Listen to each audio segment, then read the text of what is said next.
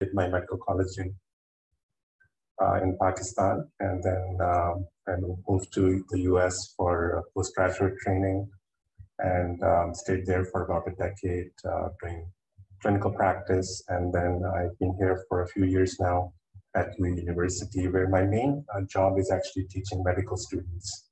And I enjoy doing some of these workshops for graduate students, in which I can teach at a higher level. So it's always a pleasure meeting you guys and talking to you, and looking at things from a higher perspective of a graduate student at master's or doctorate level.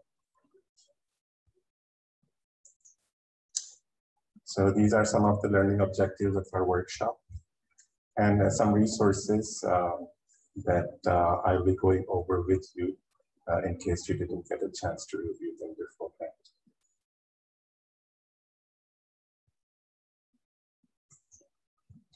So this is my outline for today's workshop. I've divided the presentation into 4 parts. Part 1 is causes of project failure. Part 2 are some research tips that I've learned along the way in my own research studies. And Part 3 are project management tools that will keep you on track, some new tools as well as some traditional project management stuff. And then finally, we'll end with human factors in research project. As you know, it's not just about the right tools, it's also about how you relate to your fellow team members, how you communicate, that will keep your project on track.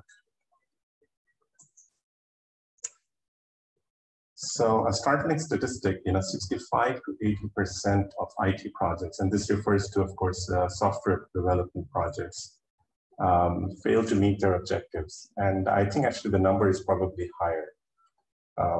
It reflects the difficulty and complexity of completing projects, even well-defined projects. And there's always issues, problems, challenges that are not foreseen. And it's, it is not easy. And that's why there's a whole field of project management that has come up to help with project planning and keeping projects on track, whether you're making a new software program or you're making a new airport. All these are considered projects. Each project has multiple steps, and they have to be managed in terms of time, resources, funding, to be able to deliver a tangible project at the end of the project. So there is what each project should have what is called a tangible outcome or a deliverable. So, projects can fail for multiple reasons, and we'll delve a little bit into that. Let me share you one project that failed that I was working with.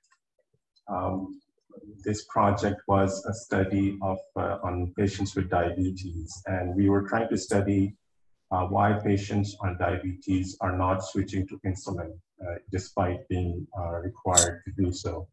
So we interviewed a lot of, we actually looked at a lot of medical records of patients with diabetes, and we tried to see which patients were on insulin, which were not on insulin.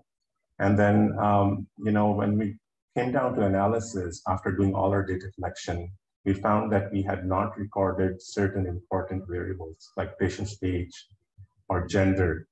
So those are critical variables, and the entire study was scrapped because we could not go back and collect all that detailed data. So there was just a little bit of lack of planning in terms of some critical elements, and the entire effort came to waste. We could not publish the study. It was a good study, and a lot of effort, a lot of work that we could not produce any results. So let me open this to you guys now. Why do you think research projects fail? And I'd love to hear your feedback before I share mine. So any ideas, any thoughts, you can type in the message box or the chat box. I have that visible on my screen. So why do you think research projects fail, especially like in graduate level? Or what are the challenges that you face when you're doing your projects? So anything that you have experienced or personally seen that is causing delays or problems in your thesis or data collection, feel free to share in the chat box.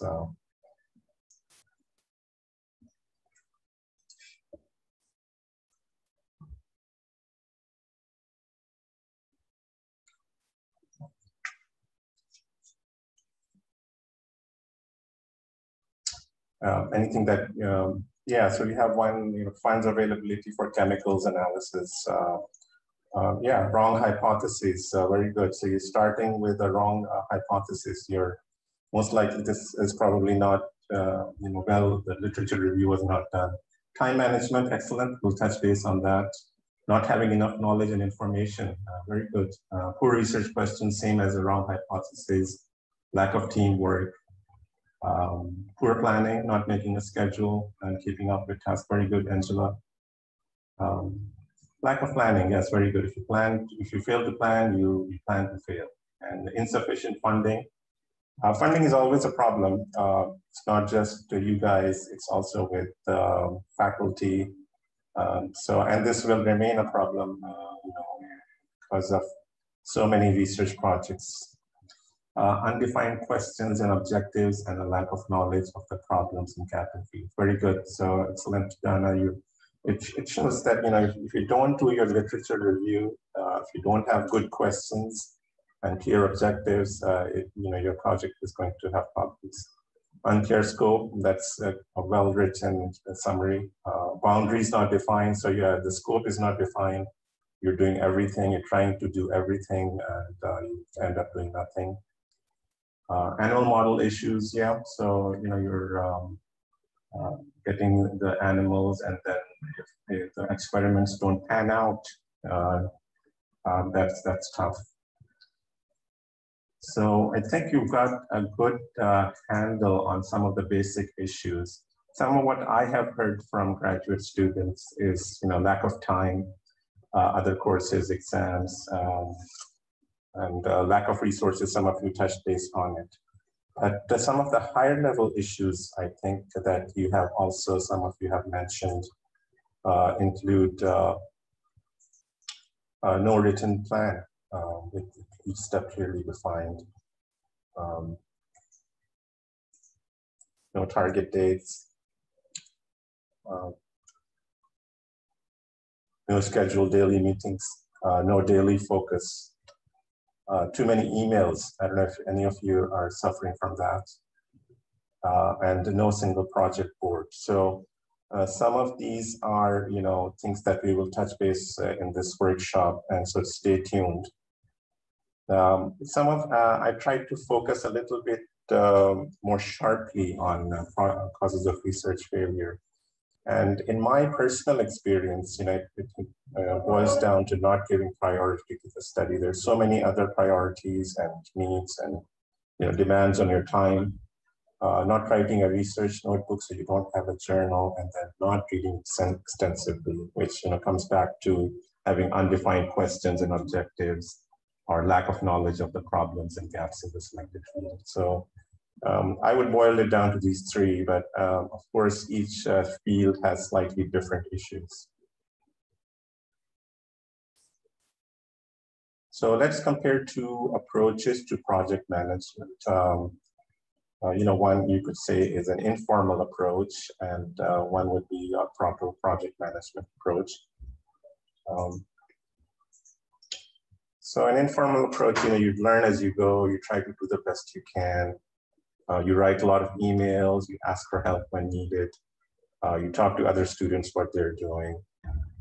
So kind of rely on your common sense or gut feeling to get things done. In contrast, project management, you try to learn project management techniques and tools. You use them, you apply them in your project. You avoid the pitfalls. You implement best practices in project management. So, you have to see, I'm not going to sell you on one or the other, but you have to make a judgment on what you feel is better or what you feel is more likely to succeed. Sometimes we see students, thinking of projects, their research project or thesis requirement as just a course requirement. I just want to finish my degree. I'm not interested in research as a career, or I'll just do a minimum project to get the requirements done. That, of course, is not a very positive attitude. It will drag you down. Even if you are feeling these things, it's better not to say it out loud. Don't share these feelings. Don't bring other students down. Is there a better way to do this? Yes. You can have what's called a winning attitude, in which you say to yourself, I want to learn. I want to make the best use of my time. I want to do more. I will gain new skills. So you are here in college, you are here at the university. It's best to make the best use of your time. And you can do anything. You can make the best study. You can complete your project on time, as long as you have the right attitude. So that's the first step in project management, is to have that right winning attitude.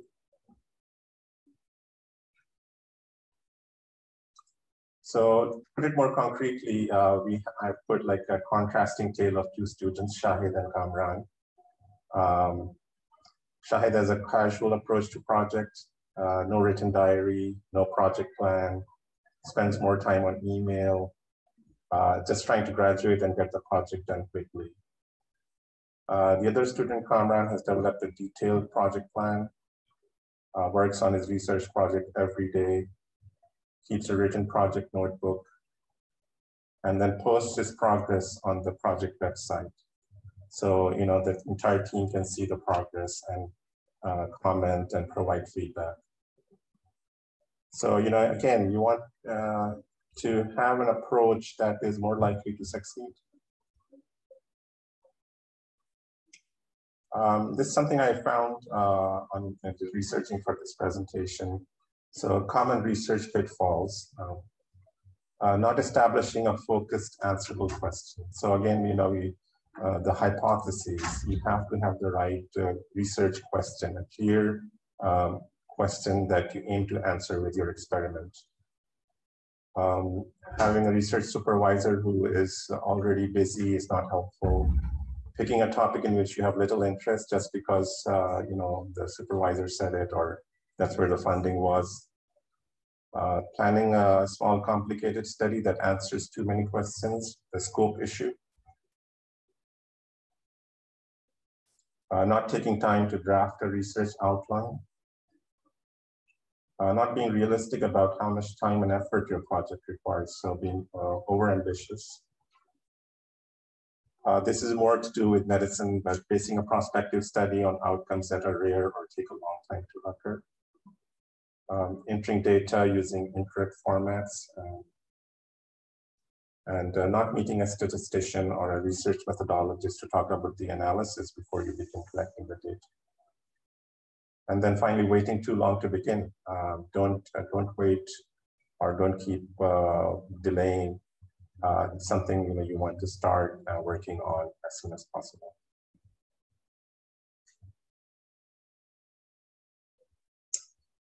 So in terms of getting a good research question or a good research project, you have to be creative. You have to think outside the box, do some lateral thinking. And so what's the basis of creativity? Here are some general approaches, a general approach to creativity. Believe and commit to being more creative. So you think of yourself as a creative individual, as an artist. Know that creativity and intelligence are dynamic and can be increased through training, through reading, to talking to people. Have an ongoing and broad exposure to other ideas and areas. So reading, listening to conferences and talks. Don't be quick to judge ideas as good or bad. Examine the value and seek to improve them. Develop a habit to vary, so change things around. If you're going to a restaurant, try a different dish. Don't just stick to the same dish every time. find or redefine the problem. So if you have a challenge, try to redefine it in your own terms instead of what is given to you as a challenge. Develop multiple answers to any problem, maybe at least 10 answers to one challenge. So look at each problem from multiple angles and develop multiple solutions to the problem.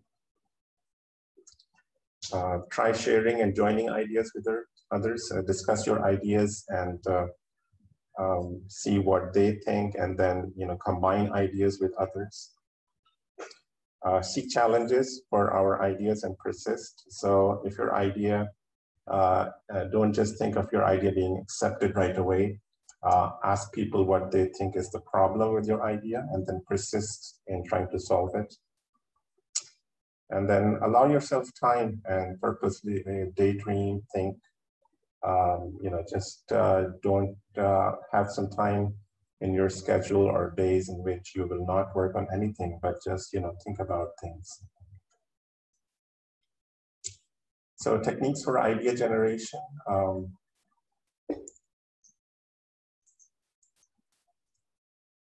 So if you have, and this is very broad, so if you have something, you try to adapt it to other uses and apply it elsewhere, not where it is normally used.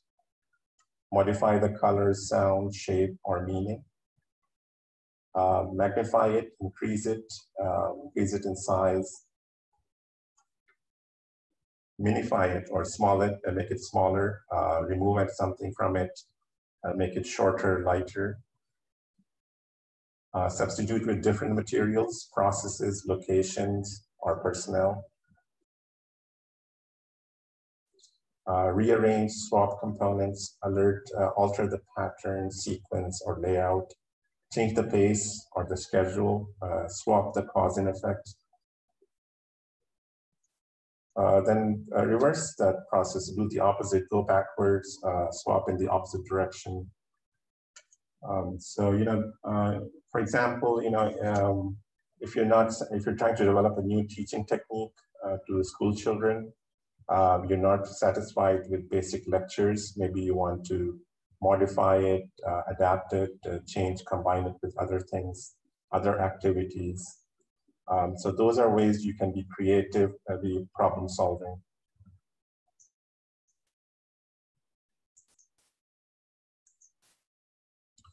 And then combine units, purposes, or ideas again. So you have combined things from different things, different disciplines, different fields.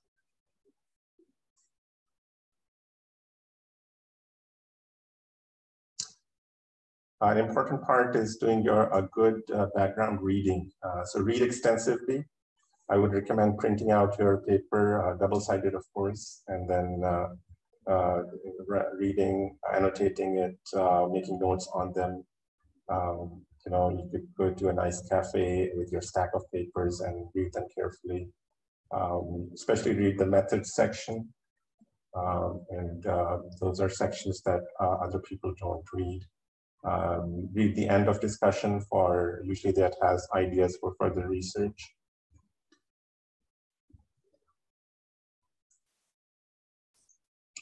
So read extensively, otherwise, you may again end up with issues of scope and inappropriate hypotheses. Some people collect a set of interesting research articles in a file folder. And I've seen a lot of professors do that.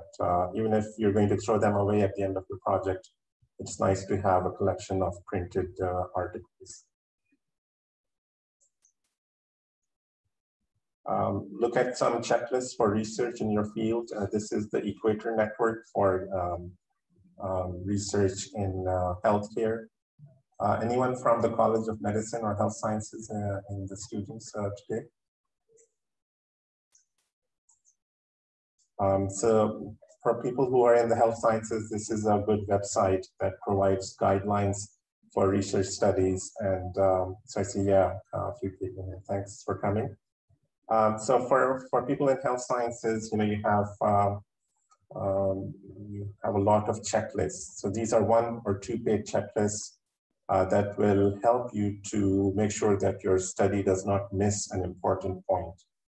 And oftentimes in the peer review stage, when you've completed the study, written the manuscript and sent it to a journal, the peer reviewer will say, did you do this?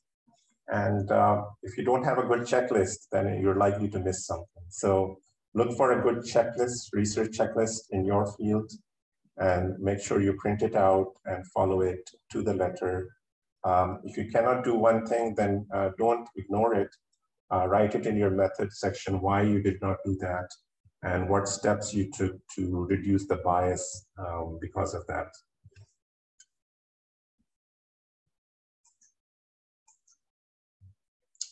Make sure you collect all the important variables in your study. So you must have a good outcome variable, which is the result of your study. You should have one primary outcome and maybe 2 or 3 secondary outcomes. You should have multiple predictor variables, including age, gender, which are called confounding variables or covariates. It's better to be on the safer side and collect more variables, but don't go overboard. I've seen, questionnaires that are more than 10 pages long. It becomes challenging for data collection, and it's tedious for the patients or the respondents. Avoid grouping variables when you're collecting data. So for age, you should record the actual age in years rather than 1 to 10 or 11 to 20. The only exception is that, personally identifiable, personally sensitive information such as income, people are reluctant to give you the exact value. So you may be forced to use ranges in that situation.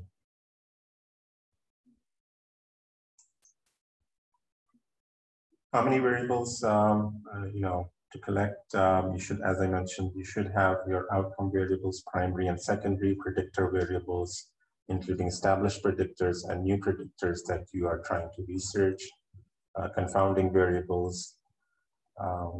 Remember that your sample size should be at least 10 times more than the number of variables. So if your questionnaire has, say, 17 variables, then your sample size should be at least 170. This is just a rough rule of thumb. You should use a more sophisticated sample size calculator.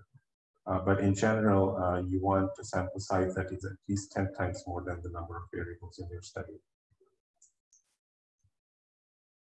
Here's a research study that I conducted, and alhamdulillah, last week the paper was accepted in the journal after 3 rounds of peer review. But again, you can see how to collect your data so that it is coded nicely. There is some guidance for the data collector. Yeah, I think we can use statistics to calculate the required sample size in terms of your estimates of your previous studies and then what you're trying to measure. So just search online for sample size calculator, or we can do a separate workshop on that if you think that would be useful. Data entry from paper forms to Excel. So try to collect your data on paper forms. I would recommend that instead of directly onto Excel. There is some safety in paper forms in terms of, you have a hard copy. But when you're entering from paper forms to Excel, make sure you don't do any errors in data entry. So don't use the mouse, use the tab keys to move around. Zoom in the Excel as much as possible to make the text bigger. You can enable speak cells on enter in Excel, so the computer speaks out what you entered. And use data validation. So in Excel, there is a column for command for data validation. So you can limit what you can enter into a column. So for example, in age, you can limit from certain age, like 20 to 100, so that there is no errors in data entry. And then don't discard your paper forms. Number each form and enter the form number into your Excel spreadsheet. Another tip is to start writing the manuscript before even you start the data collection.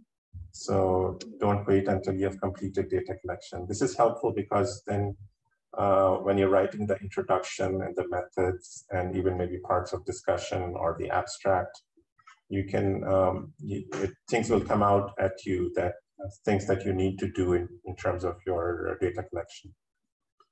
If you start writing after you have completed your study and completed all your data collection, it is difficult to go back and do more data collection.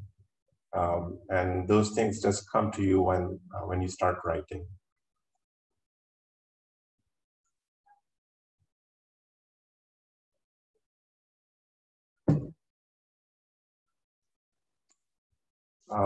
Try to look for articles on statistical errors in your field. So instead of trying to look at what are the possible statistics you can do, also look for search online for any articles on statistical errors in your research field, and then read that article carefully and avoid those errors when you're writing your article. So these articles often they review like last 10 years of research and point out what are the common errors. And it's a very good tip to help you streamline and avoid some of the common errors. And it will make your thesis or article more professional.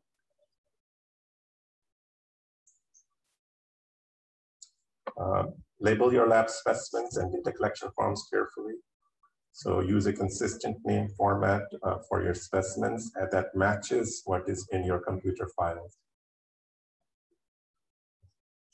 So here is an example of naming your file and then naming the sample or the notebook or the data form or the questionnaire form.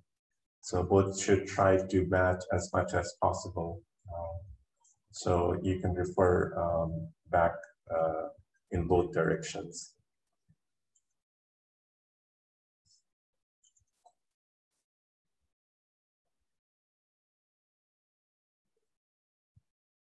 So a lot of people, they skip the note writing.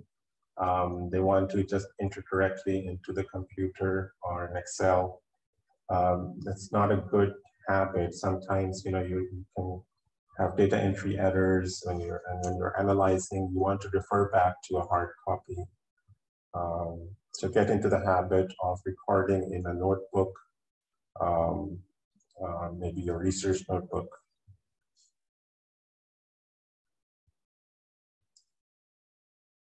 And all your entries should be dated and timed and with neat handwriting.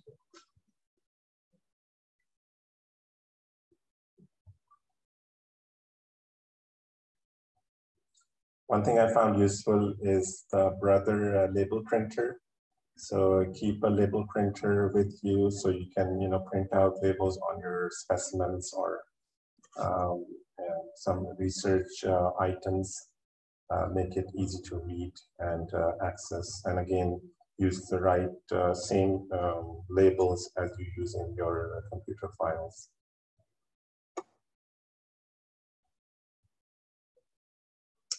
I have a system for naming your files and folders on your computer. So I just want to share it with you. Again, it helps with your project management. For folders, I recommend using very short 1 to 2 word folder names. Each folder should contain either subfolders or files, but not a mix of both. So when you look in a folder, it should either have only files or only subfolders. A folder should not have more than 12 subfolders or files. If you're having too many files in one folder, you should reorganize, move the files, either create new subfolders and then move them into those subfolders.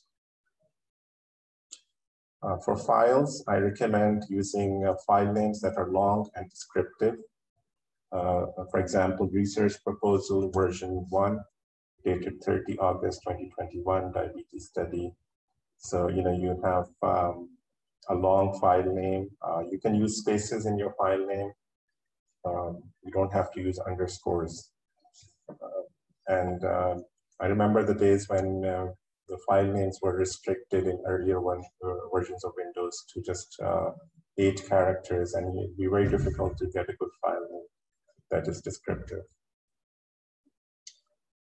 Should include a version number using 2 digits, so 01, 02. That way you can sort by file name, and you can see how your look at previous versions of your document. The first word should describe the content. So, for example, manuscript or data or presentation. This is called tagging, and it is part of knowledge management, and I'll touch base on that in a later slide. And then append some notes in the file name. So you can be a little bit descriptive. So it will help you when you're looking at the file names, what you did in that file, instead of just opening the file and then relying on your memory. Things to avoid: using the word final. There's never a final version. So you can instead use terms such as submission file. And storing all your files on the desktop or all in one folder, it creates a lot of files. It's difficult to look at and actually causes stress.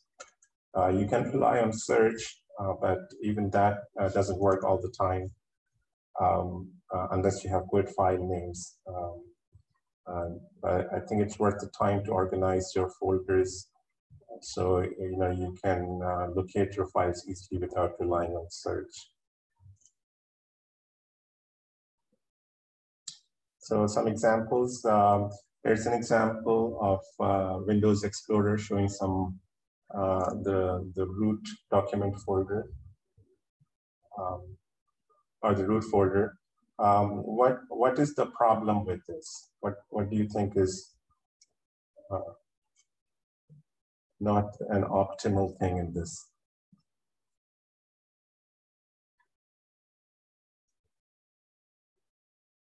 Yes, thank you. Very good. That one. Files and folders are together.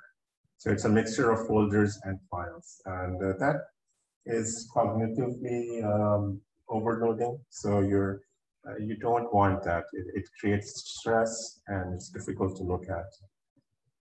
So this is a more neat organization of the documents folder. You have 6 folders. Each is just 1 or 2 words. It's easy to scan. They can have a lot of subfolders inside them, but at the main level, it's not stressful. You know which folder contains what. And then say, for example, your research folder can have another set of subfolders. Here there are about 7 subfolders in the research folder. And again, just each folder is 1 or 2 words, and it's neatly organized. You don't have to try to think what is inside this folder. Just looking at the label. Yeah, good comment, Yusuf, about backup. I think that's an excellent. Also, you already had an experience with ransomware virus. That plus, also remember that computers can crash, the hard disks can crash, and everything can become inaccessible. We had one faculty member whose computer just crashed completely. He could not access his files, and then he actually thought of retiring. And he said, it's impossible to continue. So make sure you make a backup, store some of your files in the cloud on a regular basis. So file names, some examples of good file names. This is a thesis file name. So see how long the file name is. And it includes a version number, the date. Even though Windows does a date stamp, I prefer to have the date in the file name. And then some comments at the end of the file name. And then maybe a future version of the same file. You have added data tables and graphs. Here's an Excel file. Even though it's an Excel file, I want to use the keyword or the tag data as the first word. And then add some comments. This is the initial study data. Similarly, for PowerPoint files, I have the word presentation as the first word, version number, date, and a descriptive title.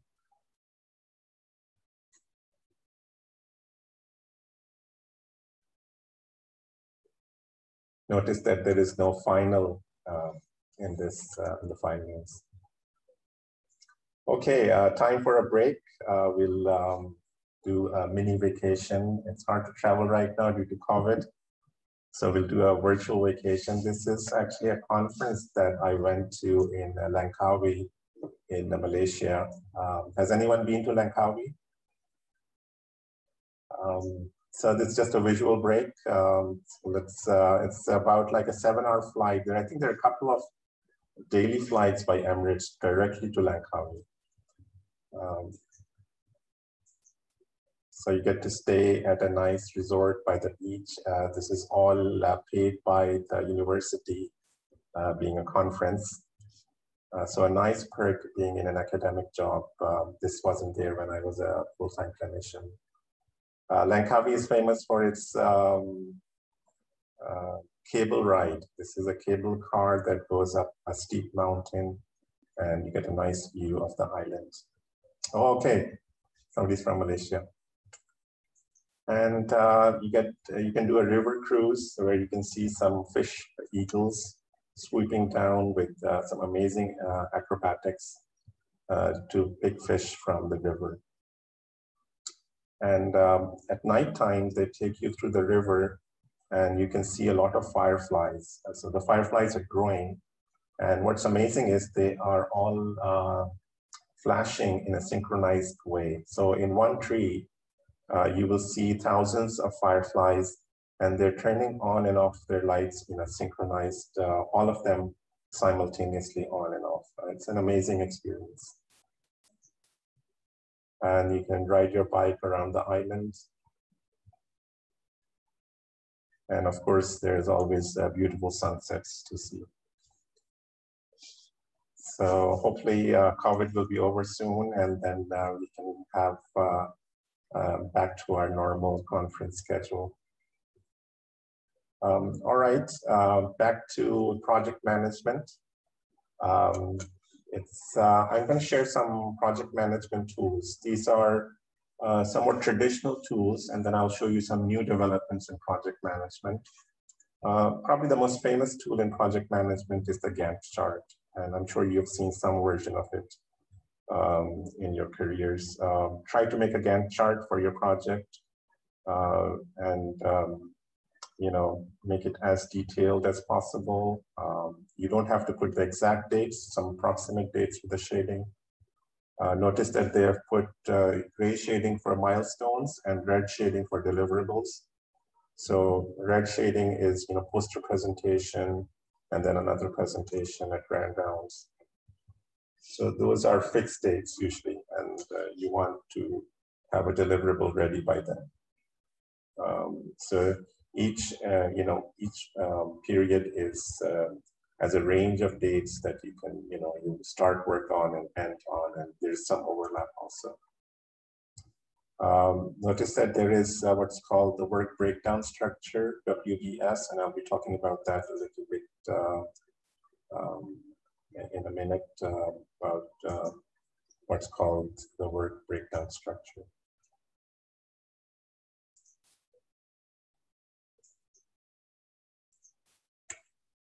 So even if you have a Gantt chart and you know what you're doing when, you still have to be flexible in your timings. You should be mentally ready to stay late till 7 o'clock, 8 o'clock, 9 o'clock if needed. Should not be a regular occurrence. And you may need to work overnight occasionally. I've done that. It's not pleasant, but it's, you know, it's doable. Sometimes you just need to do that to get things done. Once you're past 2 in the morning, you can stay awake. Otherwise, you know, just grab some coffee or wash your face or make wudu, and then you will be refreshed and continue working. But sometimes you have to do those marathons to just get your project through. Even if you have a nice Gantt chart or everything, you still need to push your project In a way, you are the engine. You are the train engine for the project. Everybody's relying on you. You have to pull it, push it, do the work, get it done. Don't leave it to the date of the deadline. That is stressful. If you have a deliverable deadline, say a presentation or thesis submission, don't leave it for that day. It's not only stressful, but it will also cause you to produce low quality work. You will not be able to reach your full potential. Even if you have time on the day of the deadline, there is underlying stress and pressure on you. And that tension, it's hard to produce your best work. It will keep you moving, but it's not something pleasant. A better option is to think of the deadline as one day before the deadline. That's what I tell my children. So if the deadline is the 10th, think of the deadline as being on the 9th. And on the 9th, you want to just finish the project no matter what. Even if you have to stay late or stay awake overnight. This way you will be less stressed and you can do a higher quality work. You can reach your potential. Just the feeling is different. Just one day before the deadline, your concentration is better, you're relaxed, you can do more work. On the day of deadline, it's stressful, tension-filled, and the quality of work goes down.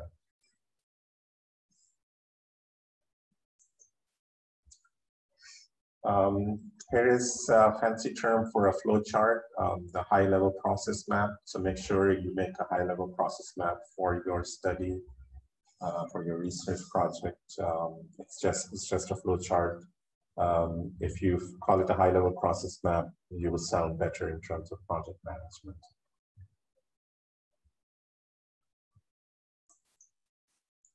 And then one-page summary is called a project charter. So it's a one-page summary with these kind of bullet points and milestones and team members. It's just a quick overview, but it contains all the essential data points for your project. So make sure you make a project charter, that's just one-page printable page that contains all the essential information about your research project. And then what's called a work breakdown structure, which is just, just breaking down your project into steps, the detailed steps, different phases, and in each phase, multiple activities or steps. So it's like an organization chart, but with a technical name of work breakdown structure. It's a favorite among project management specialists. And if you do include it in your grant proposal or your research proposal, it looks very nice and professional. And here's an example of a work breakdown structure. Nothing very fancy, but essential. The more detailed and the more steps you can make, the better. And then each of these steps will then, you can move it to your Gantt chart.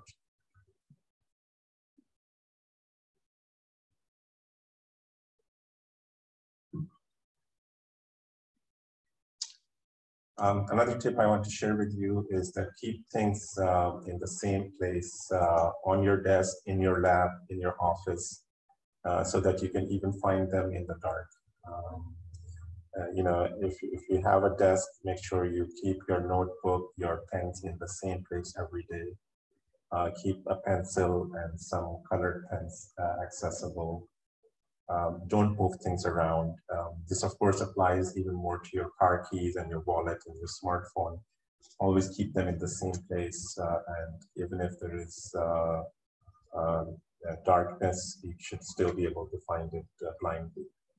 So that's just a habit of being disciplined and keeping things consistent.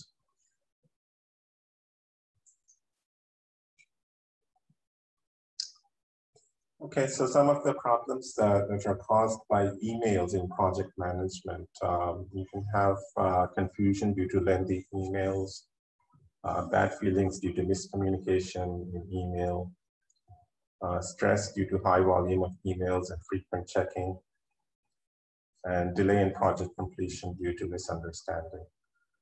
So a lot of these misunderstandings, miscommunication, confusion are caused by email.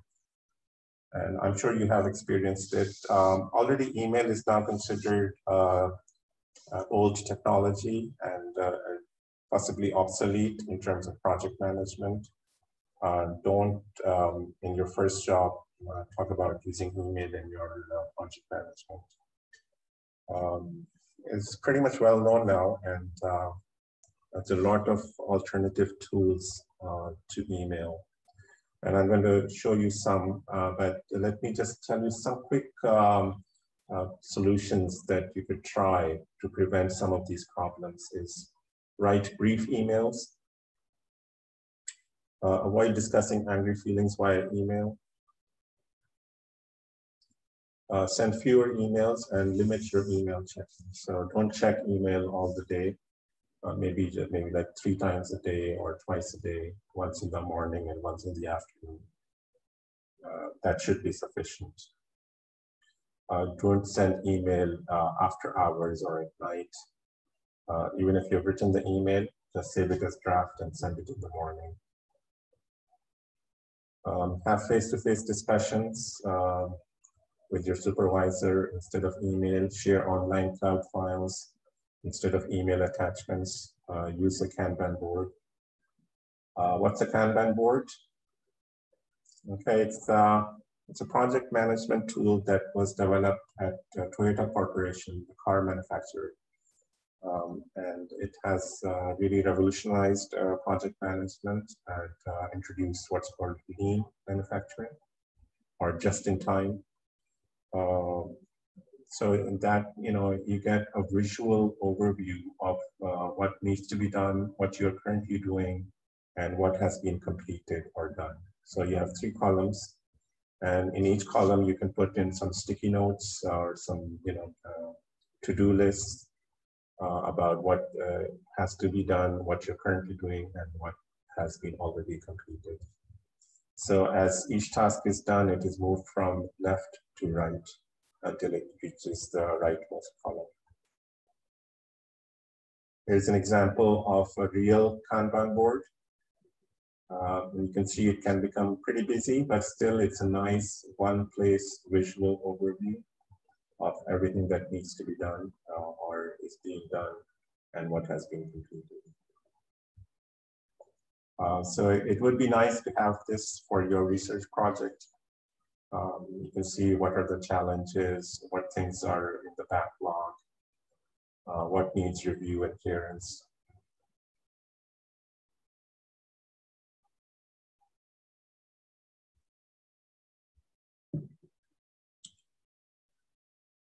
So one popular example of an online Kanban board is Trello or Trello.com.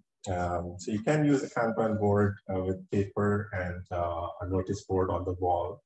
I think that works fine for most people, and I would actually recommend that. If you enjoy working online and like to share things online and your supervisor is good with that, then try Trello. Trello is a very popular project management software website that allows you to develop Kanban boards that you can share with your team members. They can edit it, they can comment on it, and then everybody has one central point at which they can share what's the progress or the current status of the project. Yes, it is free. It is free to use. There are, of course, some premium features you can use. But I think for most part, for a research project, it is free to use. Actually, you can email them and they will give you the full version for free if you tell them you're a university student. So as you can see, you have on the left side, you have the project plan, which is your to-do list, and you have put in these cards under this list. And then you can move a card to the currently doing, and then you can move the card to done when you have completed it. So for example, here, the literature review has been completed. So it is now moved to the done list. So for example, if you are working on the ethics application, you would move that card from the to-do list to the currently doing list.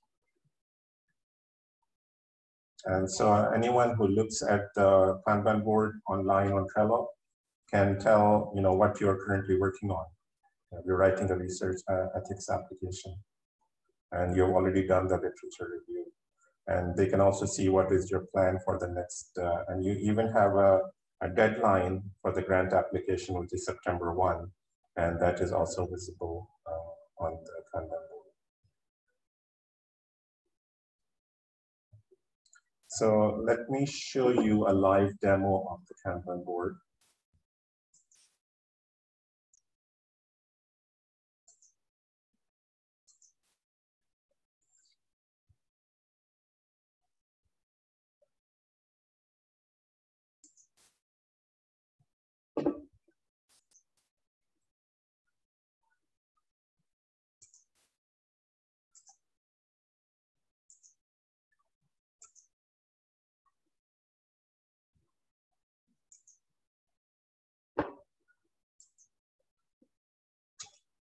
Okay, so here is Trello.com, and I've logged in and created this graduate research project board.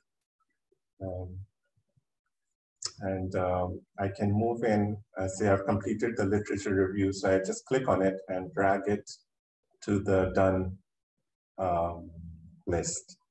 So this is what is called a card, and moving the card from the to-do list to the done list. And if I'm writing the research application, I will just move it to the currently doing list. Once I'm done writing the research application, I will just move it to the done, and then add what I'm working on next, which is currently doing.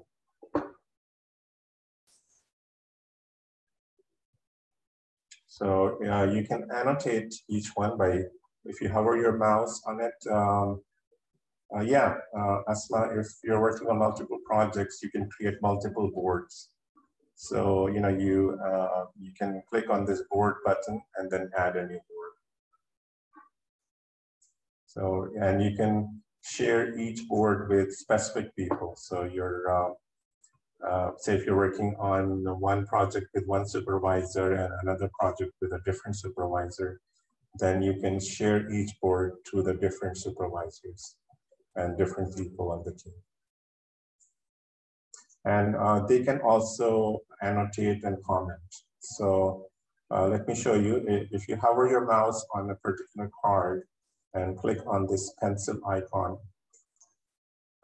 it shows you can do different things on it. You can edit the labels on it. You can color code your labels. You can write urgent, and then apply that label on it. You can also add some automation to it. When you're done, you can create a to-do list in a card. You can change the color and all sorts of things. So you're add some nice photographs to your card. And again, that you don't want to make it too busy, otherwise it becomes distracting. But again, it's a good tool if you're into online collaboration and your research supervisor or your team. It does check it. The key thing is that they should also be checking on it on a regular basis. Otherwise, people tend to fall back onto email. But for most progressive teams, especially in software development, using online collaboration is now a requirement. It's not an option. and relying on email is considered bad practice.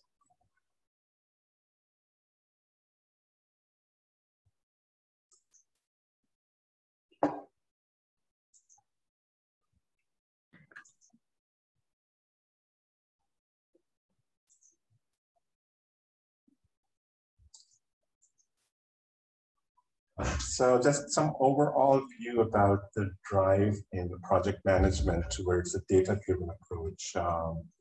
An informal approach to project management is, I can remember the steps. I just have one project. It's all in my head.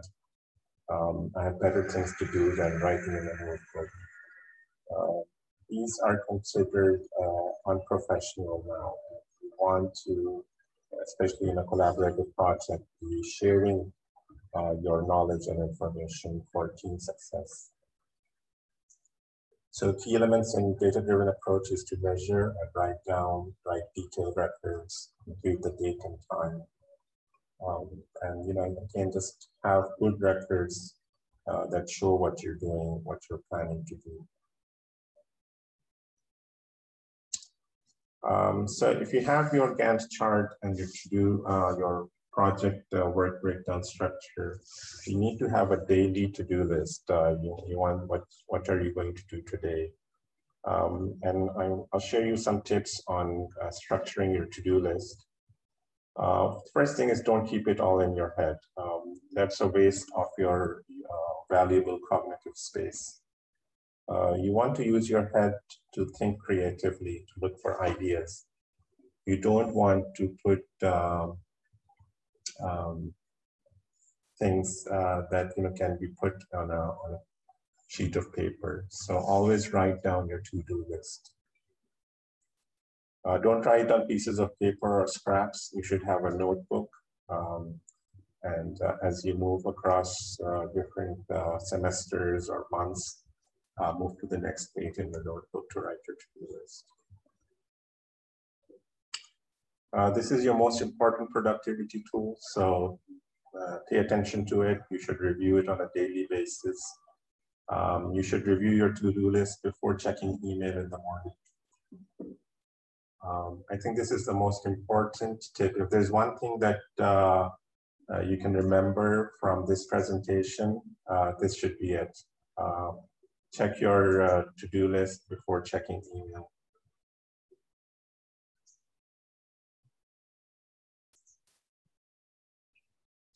Because email will define what other people want you to do.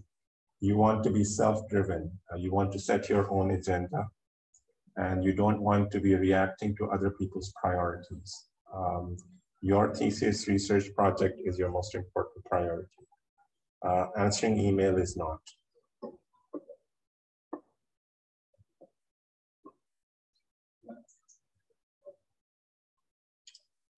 Don't throw away your to-do list, file them or archive them in somewhere in case you want to refer to them. You don't have to keep it on your desk, but keep a record. So should you use a paper or an app when you're using your to-do list?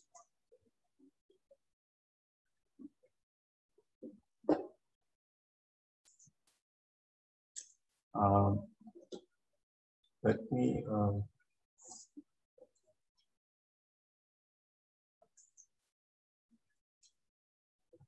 okay, somebody said both, excellent. I was planning to use a poll, but I can't access it for some reason. So the answer, yeah, I would say both too. My personal preference is for paper because it allows me to annotate, and you can use different colors. You can add notes in the margin. So it is always on. There's no risk of crashing. But with an app, you can share it. You can access it on the go. If you're working in the lab and in an office, you can access it at both places. So I think, yeah, that's Yusuf, you got it perfectly. You should use both. And let me add, you should also post a copy behind a door. And I like to post it behind my wardrobe, the clothes wardrobe door. But any door that is hidden from others but visible to you frequently. So you should have 3 copies of your to-do list: a paper notebook, the smartphone app, and behind a door. And the smartphone app should ideally synchronize with your desktop calendar. So it's not essential, but it's nice to have. So if you're using Outlook with the Microsoft to-do list, you can synchronize it. So if you download the Microsoft Outlook app on your Android phone, you can get your reminders on your phone while you're using a paper notebook as well as behind a door. And behind a door, you can post it. You can use a Kanban board.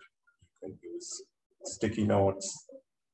Something whenever you're changing your clothes in the morning, you can have a quick look at it. So it is something visible even if you don't look at your notebook or your smartphone. So it is so important that I think it's worth doing the 3 copies.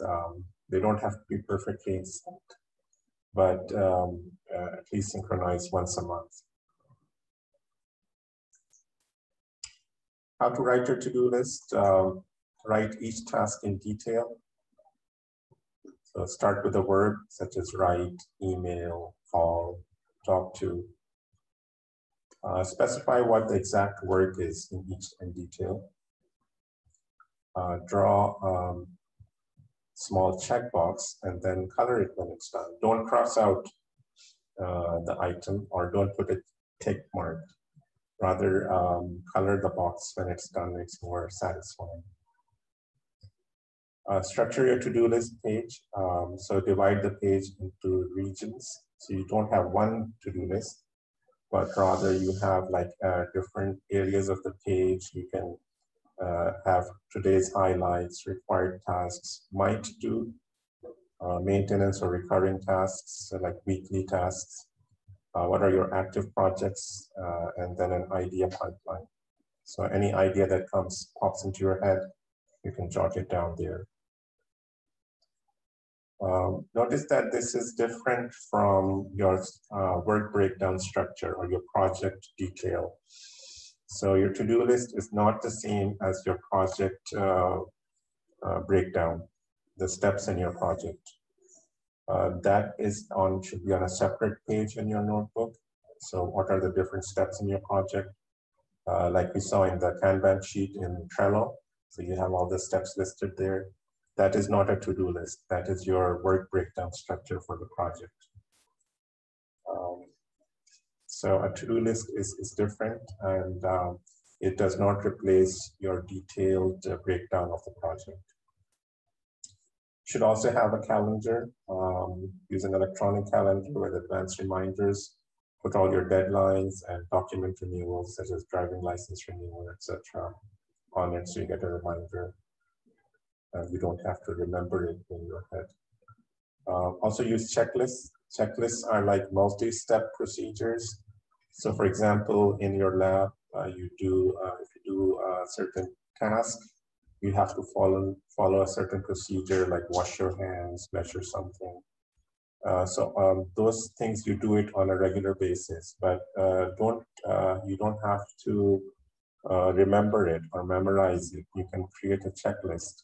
This is again separate from a to-do list. You should write it down on a separate section in your to-do notebook. So some examples: don't be vague and don't mix tasks in one list. Write each task in detail. Use the first, for example, here's an example: write the first draft of the introduction section. Use the suggested article as model. So this is one item in a to-do list. It's long, it's descriptive. The thing is, you don't have to think when you sit down. If you just write theses, then you have to restart your brain and think what are the steps you have to do. So if you figured it out in advance and you've written it in your to-do list, then as you sit down, you get a head start, and you can work on it right away instead of just thinking and recalling, okay, what do I need to do?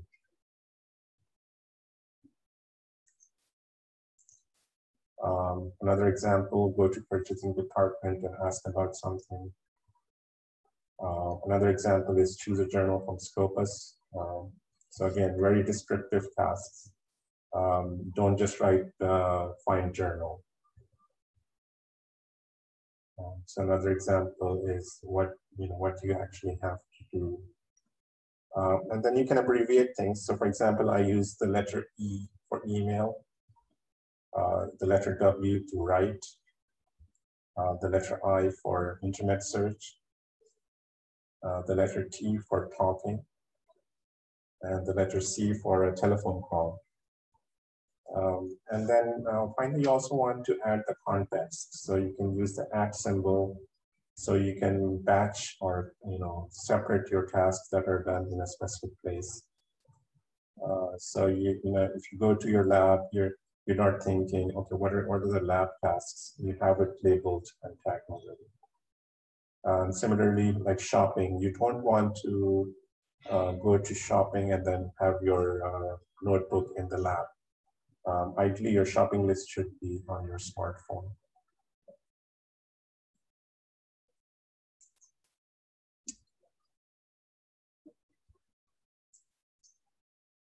So some words about traditional workflow.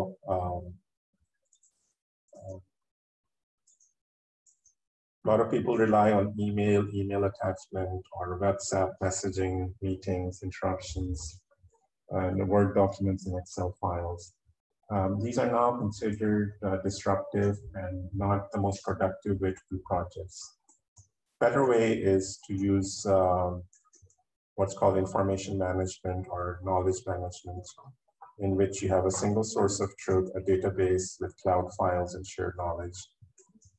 You have tags and categories or metadata for each file or each piece of knowledge.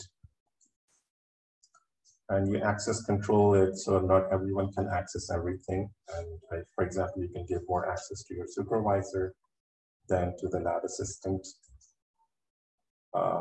You have revision history if everybody's working on one document. And then you have versioning, so you have it's all done automatically by the information management software. And all this allows you to do information reuse, so you can access information that is stored for different purposes. This is the future, and hopefully we'll be moving away from Word documents and Excel files and more towards information management. Similarly, the traditional approaches to management in terms of project management, from a traditional manager, you will hear words like accountability, responsibility, and performance review. These are considered inappropriate for the next generation of workers, in which people are looking at other things beyond doing the project in a structured way. So if you're managing some subordinates, you want to focus more on outcome-driven goals, provide continuous help and guidance, share your knowledge and skills, so that you are more in tune with the new way of working. Another popular approach to project management is what's called agile approach.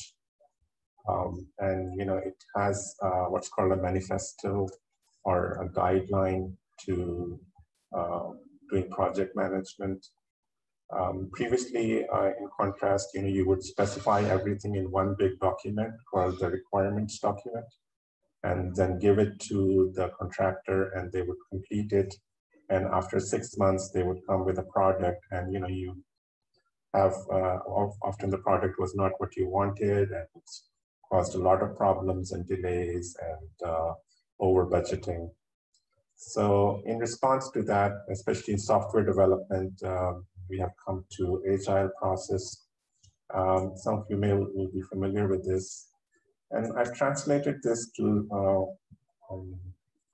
the research project at the graduate student level. And maybe you can see some correlation with what you can do to implement an agile approach in your research project. The focus here is on continuous productivity. So you're delivering something every day. You have frequent face-to-face meetings. You don't rely on monthly meetings or status reports.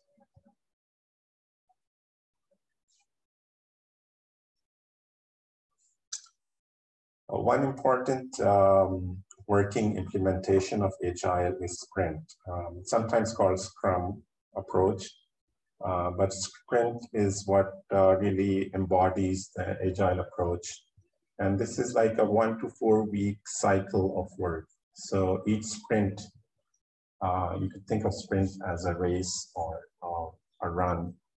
And each sprint lasts for 1 to 4 weeks on which you won on one single item or task. It starts with collaborative planning. And so you have the entire team thinking of what you want to do in the next sprint. So you have your supervisor, your lab staff, yourself, and you all come to a consensus on what is the priority and what should we do for the next 2 weeks. And that starts the sprint. And it's usually a 1 to 4 week development cycle. You work on that one task only. You don't do any other meetings or other things. And every day, every 24 hours, you do a daily stand-up meeting. So, you know, what was done yesterday, what will be done today. Your supervisor will ask you, and then you discuss, you know, what you're going to do, what's your plan for the day. Just might last for 2-3 minutes or 5 minutes. You do it standing, it's not a proper meeting. It's like a huddle. And at the end of the sprint, after 2 weeks, you have a show and tell, and you just show what you have done, what you have accomplished, and then your supervisor can comment whether this was what met expectations or what could be done differently. And then you plan for the next sprint. So how can we do this in a graduate research environment? You know, you would meet with your faculty supervisor to talk about the next sprint, specify what you will work for the next 2 weeks. Every day you meet with a supervisor, what was done yesterday, what will be done today. And then you do, at the end of the sprint, a show and tell. You show what you have done and your supervisor indicates whether it meets expectations. And you could do another next sprint, start the next sprint. So it's 1 to 4 weeks is a typical sprint cycle. Some people recommend 6 weeks. Some people recommend just 1 week.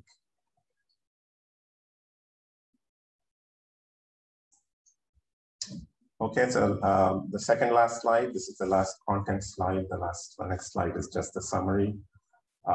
So we come to the final issue, which is human factors. You know, we're all humans with our own strengths, weaknesses, desires, family problems, issues.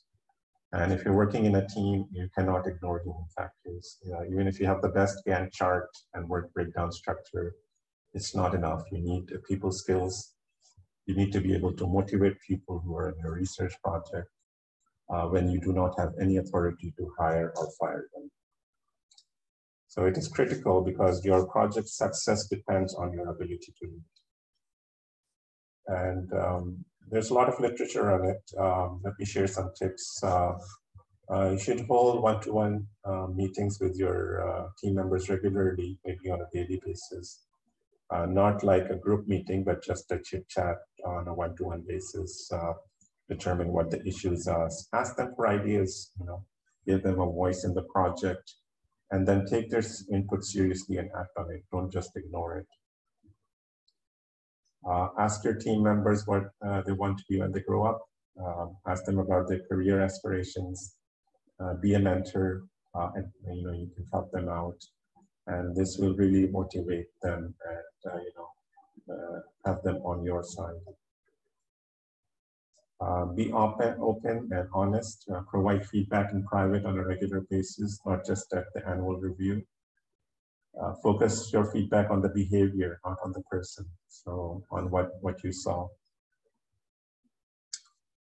And finally, connect with your team members at a personal, individual levels by their first name in a friendly environment in which you are supportive and helping them, sharing your skills and knowledge, so that they develop a trust in you. So that, in a sense, is some of the human factors in project management. I will stop now. This is a summary slide. We talked about tools and techniques used in project management, like the work breakdown structure, the Gantt chart, the Kanban board, agile approach, and sprints. We talked about some tips to use your research to make sure that your research projects run smoothly, such as the notebook, working early on your theses and showing your output on a regular basis. Some pitfalls to avoid project failure, such as an informal attitude, not reading extensively, not having a clear research question. And then finally, we talked about human factors in project management, such as sharing knowledge, listening to team members, showing appreciation, and providing regular feedback. With that, I'd like to stop and thank you for your attention. As always, it's a pleasure to interact with our graduate students. I wish you the best in your research projects, and I hope you found this helpful. Thank you.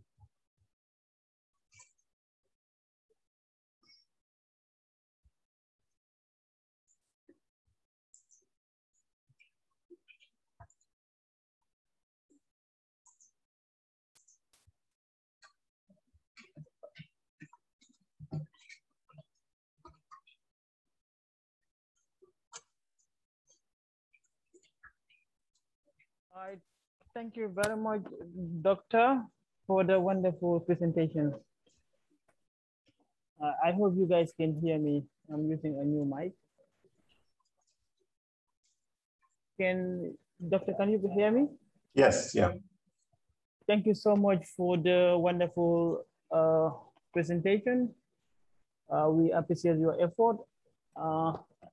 Students, if you have any questions for Dr. Jawad, you can raise your hand. I will unmute you and you can go ahead with your question. And the second thing, I will resend you the feedback link. Kindly fill in the feedback. Anyone with question, kindly raise your hand and I will unmute you, please. Or you can type it in the message box. Yes, you can also type it in the chat box as well. Doctor will see it.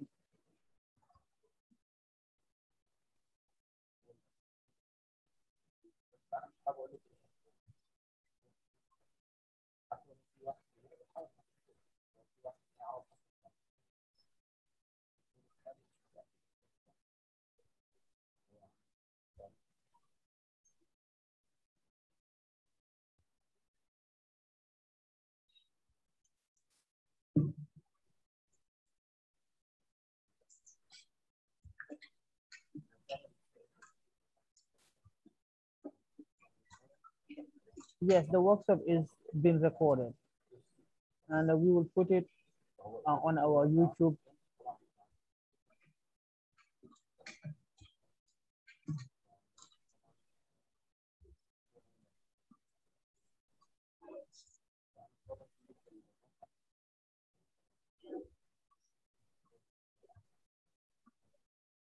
If there is no question, we will just like to thank Doctor for his time and his clear cut workshop. I think all of us really will learn a lot from it. But please, before you leave, kindly fill in the feedback. And those who came late, please provide us with your name and your student ID for record purpose.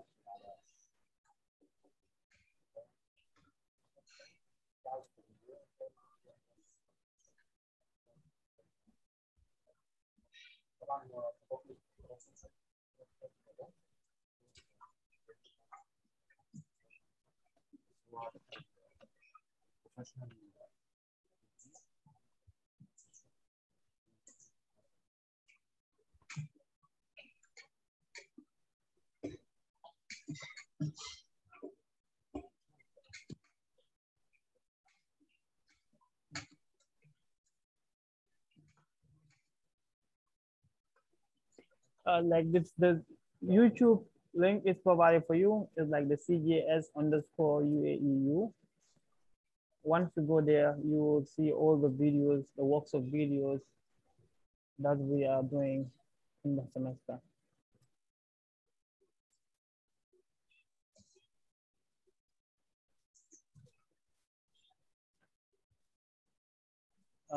If there is no question, I guess we will end the workshop. Doctor, do you have anything to add on? No, thank you very much. It's always very nice to see all our students, and hope to do a workshop, hopefully face-to-face in the future after COVID. So yeah, stay safe and stay healthy, and goodbye from me. Assalamu alaikum. Thank you so much, Doctor. Bye-bye.